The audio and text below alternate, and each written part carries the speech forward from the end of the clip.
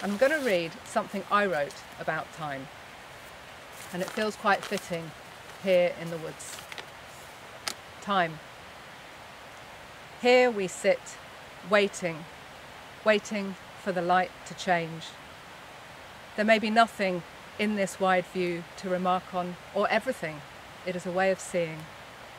Clouds shroud fells, summer green departed, rocks as old as time where lichen cloaks, and autumn's fallen leaves.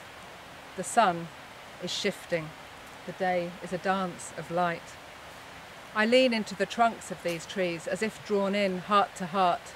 Their branches twist blacks against this temporary gold, and the day stretches before us. Waiting or rushing is a choice. For us, every action is a choice.